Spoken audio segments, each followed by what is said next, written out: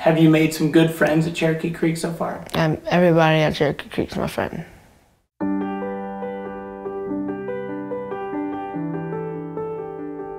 Cherokee Creek is a therapeutic boarding school in Westminster, South Carolina. We're kind of nestled at the foothills of the Blue Ridge Mountains, and we specialize in middle school age boys who come to us with a variety of different issues. Things ranging from school refusal to traumatic incidences. We have kids who struggle with ADHD. We have some children at school who are also somewhere on the spectrum. So who may be diagnosed with high-functioning autism or Asperger's. One of the things we say about Cherokee Creek Boys School is it's the small school with a big heart. And that's more than just a slogan. The small school is because we've designed our school to have no more than 48 students maximum. We are prepared at this point in time to have 32 students, and we're growing in that capacity. But the small nature is important. Boys need relationships. They need to have a small peer group that they can hang with. It's very important for us, from the big heart aspect, is that every member of our staff knows not only the name of each boy, but really knows each boy in a very intimate, connected relationship, mentor way. And we're a big family. Cherokee Creek is, you know, you've got outdoors, which is really big for males. People don't realize when males are sitting in rooms all day that part of their souls are not developing, and actually part of their success won't develop, because they really need some nature. And any boy, for instance, who's at risk or is having problems, he can find a lot of healing in nature, and people can nurture him through nature. So it's just a great asset. It's who we are. We're from nature. So just that in itself is incredible. And then Cherokee Creek has so much male mentoring, which is very important. And that's something that boys need more of than they realize, or their parents realize, and especially any boy who's having any sorts of issues, males are going to be very helpful. So you put males and nature together, you're getting something that's going to be quite beautiful, and a structure that's going to be quite beautiful. I've been at Cherokee Creek for about 5 months now. I enjoy playing outside with my friends, playing basketball and stuff. I've been at Cherokee Creek for about 1.5 years. My favorite activity at Cherokee Creek is probably the treks. I've been here for over 2 months. My favorite class is math and science. My favorite staff member is Carla Shorts. If any parent is looking for, is my child, is my boy, you know, a fit for this, or what should I be looking for? I would say here are a few markers, possible markers. One, if your son is having trouble in the mainstream classroom, or a mainstream school, or whatever it is, the school he's in now, and he's having trouble, and you can see or suspect that there's some trouble, there's some mismatch between the way he learns and the way he operates, so cognitively and emotionally, the way he operates and the system he's in. If you see that, then look even closer. Do you see that there's some kind of a mismatch with the system and him as a boy, and the mismatch between him as an individual? And at a certain point, because he's a boy, it's going to coalesce into, is this system fitting this boy, my son? And if the parents find that no, it's not, that he's medicated, they medicated him to try to get fit the system, or you know, they did other interventions the way the teacher said to do it, but he's just still a mismatch, and he's not getting the mentoring he needs. Then perhaps what happens is, we as parents, we're very protective. We see that this boy is more vulnerable and fragile than we realized, perhaps, and we see that that system doesn't understand that fragility, that vulnerability.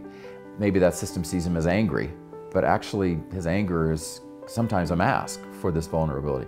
So if we start seeing those mismatches and we start seeing that vulnerability, I think we as parents, you know, start looking at some place like Cherokee Creek and say, well, I want to check this out. Before Sam came to Cherokee Creek, he was really struggling with major emotional and behavioral issues. We had to pull him from school because he had medication issues, really, that psychotropic drugs were causing him to be manic. Jacob was in public school and was having difficulties, and there was some difficulties at home as well. Very smart kid and a lot of energy and a good sense of humor, but just not really making it in a public school setting. And as that situation deteriorated, we began looking for alternative schools and schools that could really address the specific struggles that Jacob was having. The thing that I would tell other parents who are considering sending their child to Cherokee Creek is that it is a small, safe environment that is really nurturing, and I really trust the people with my child, and that's a huge thing for a mother to say. Most importantly, we felt like they weren't trying to sell us on the school, they were trying to make sure that it was the right place for our son John, which made us feel really good about the choice we were making. We really felt like it was a home away from home, that it was a second family for our son, and that has just been reaffirmed over and over again as we participate in the family seminars, as we participate in the family track, and get to know the staff very well. We feel really good with the counselors and the therapists and the entire staff. It's a loving staff, and we know we've made a great decision and would make the same decision today that we made a number of months ago. They understand what parents are going through when they have children that are struggling, and they meet you with that attitude at the front door, and they are comforting and reassuring and genuine in that concern. You'll be amazed when you come and visit the school how the boys seem genuinely happy. It really is a home away from home for these boys. Certainly for our son, he has friends that he never had when he was living at home. He's able to bond with children, with other adults, which was also a significant challenge for him. It's a family setting. They eat together, they discuss things together, they work things out together, and it's just been a wonderful experience for him and a great benefit for our family as a whole.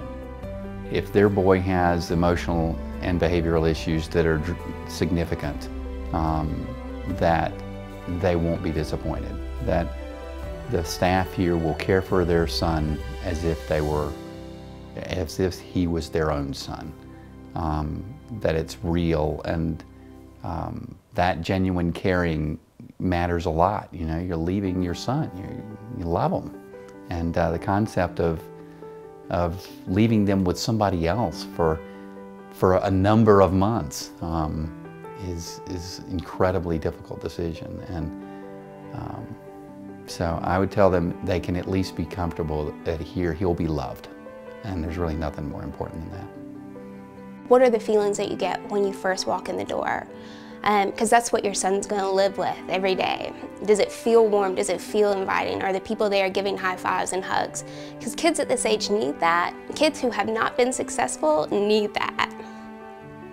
He is a different child. He's a happier child. He's a young man, you know, and he's succeeding, and that warms your heart. I mean, it's really a fairly incredible transformation. I think the most rewarding thing about being a member of the Cherokee Creek staff is the moment graduation, where the boy crosses over the bridge and rejoins his family. And it's seeing how much work that has gone into getting to that point, not just with the boy, but with his family too. I think that we do a really good job of our family work, and that is what's so rewarding about being a staff member here. It's getting to see the change and getting to see how much it's going to impact that family forever. I mean, the course of their life has changed.